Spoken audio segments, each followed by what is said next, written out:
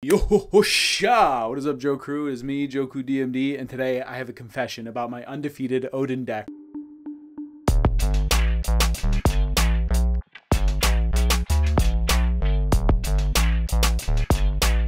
Well, first of all, it's not really my deck. It's actually Max's deck from MOONMEN TCG. If you guys haven't checked them out, definitely check them out. They do great, awesome, excellent content.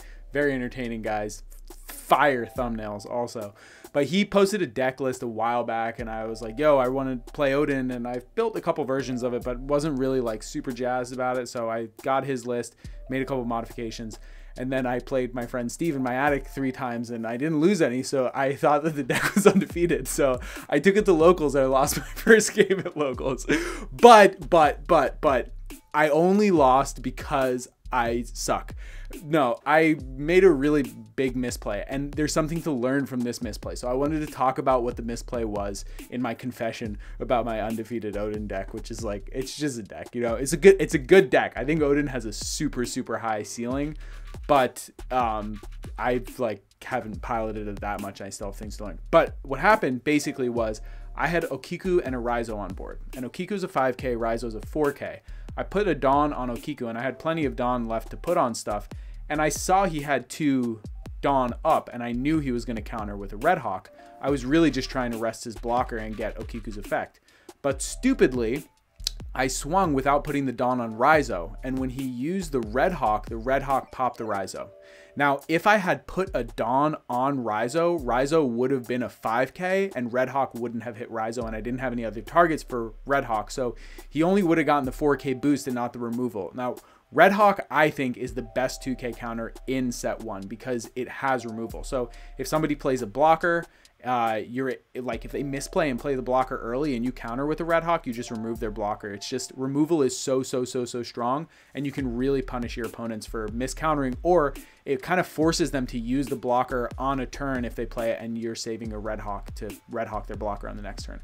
So that was my misplay. And then once I lost Raizo, I lost that draw, and I lost so much momentum because he just kind of outplayed me with character cards. He was playing Zoro, so he just kind of pressured me down. I didn't have much to deal with it, but it was a great win, and it was a great story because his like really good friend Ale, my homie, if you're out there watching this, we've had a grudge match. They've all been really close games. I think every time we played, we were both playing Kid, and they were like really close games. We started playing at the super pre-release, and he actually played my mom, I think, in the first round of the super pre-release, and then I played him, and we played a couple times at locals, and they were close games. I got the games, but it was his buddy that beat me with my undefeated Odin deck, with his Zoro deck. So he got to avenge his friend, and I was so proud of him. I gave him a coin and a card and congratulated him and appreciated the hard work he put in for humbling me and making sure I knew my place as not the best, because you can't learn anything when you're the best. So it's good to lose, learn from your mistakes. There's a lot I learned from that game. Oh, also, I had a beige in hand, and I had 2 Dawn up, and I only had a Paradise Waterfall in hand, and I don't have any more than 1k counters in my deck, or 1-drop counters in my deck, so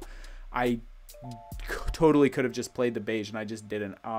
I've been printing a lot more cards and playing with cards lately, so apparently I suck at card games right now. But I'm going to get better. You can get better. If you practice and put in the time, you can get better at card games. So I'm going to hang out with Holly. Holly, if you're around, I'm excited to hang out with you this weekend and grind a little bit. Get ready for the Treasure Cup, because I am going to Miami and California for the Treasure Cup for sure. If you're going to be there, I'm so excited to see you. Please come up and ask to say hi to me. I love saying hi to people. I love giving high fives, and I really like posing in pictures.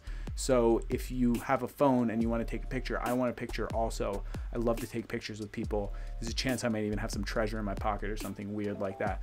But a lot of you liked the leaders that I was showing in the last video, so I thought I'd show a couple more of my custom leaders. I haven't done a deck profile on Kaido because I don't think I'm great at playing purple, but eventually I think I will do a deck profile on him. And these leaders, I actually print the leader text on the case. And then I have my Odin, which you may have seen in my Odin deck profile, and also I have another Odin art. This is the other Odin art. Both of these arts I commissioned. Some of these I find on Pinterest, some of them I commissioned. This is a Zoro art that's like, this is from the manga, but I throw a woodblock print back there. I have this theory that Japanese trading cards are like modern day woodblock prints, so I'm trying to put that. That's why I put on the back of all the cards, I put the Great Wave over my face to put it in people's face.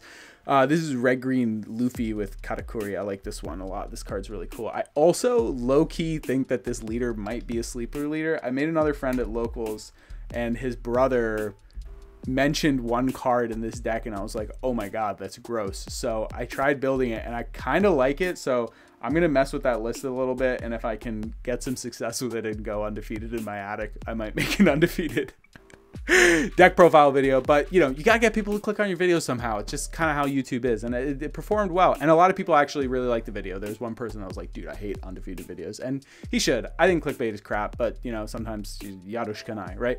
Anyway, I haven't opened any of my tournament packs yet, and I have won a couple, I guess the 2 out of the 3 locals that I've played, and I just haven't had much time to play at locals. But I haven't opened any of my participation, I haven't opened any of my tournament packs, so I thought it'd be fun to open some winter packs and tournament packs here to end this little video with some shrippums.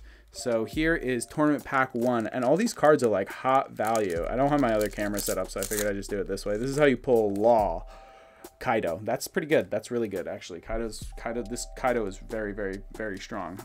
But I think Law, I want to put a Law in my Dofi deck. I think Law is pretty cool. And this is how you pull Law.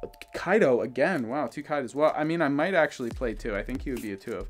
But if I pull another one, then I will be sad, because I really want to show you guys how to pull a Law. Yeah, that's how you do it. That's how you pull Law. That's how you pull Law right out of the pack. That's nasty. This card's really cool because it burns your opponent a life, basically.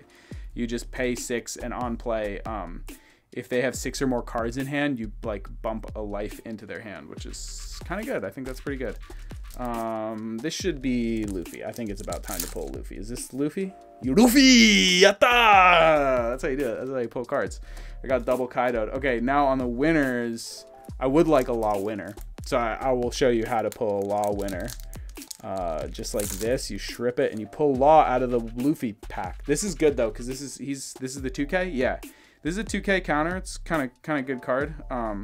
Look, just so you can see like the winner versus the regular one, it's kind of cool. They like made the art a little bit different and put the winner stamp on it. I don't know why they're not foil. That seems like a misplay to me, but you know, it'd be like that sometimes. I think Yamato's the worst one in this, but I like the Yamato art the best. But this would be really cool if it was a Law. Actually, I don't think it's gonna be a Law. It might be a Yamato Law. Yes, yes.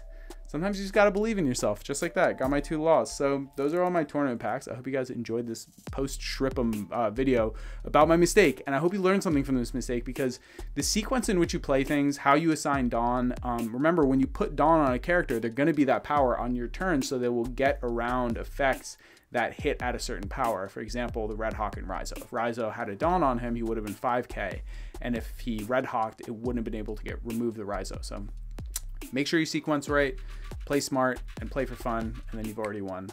I am a dentist. I can't end without doing a dental tooth tip. So my dental tooth tip to you would be Sonicare Protective Clean 7100. I think that's the best toothbrush. And powered toothbrushes are not regular toothbrushes, like a tooth wand. You have to use a different technique. You just kind of hold it and let the bristles do all the work, because the bristles are vibrating, so you just like move it tooth to tooth. You know, if you use a washing machine to wash your clothes, you should be using a powered toothbrush to wash your teeth. Same thing. That's life. Upgrade. Thank you so much, and I'll see you guys next time.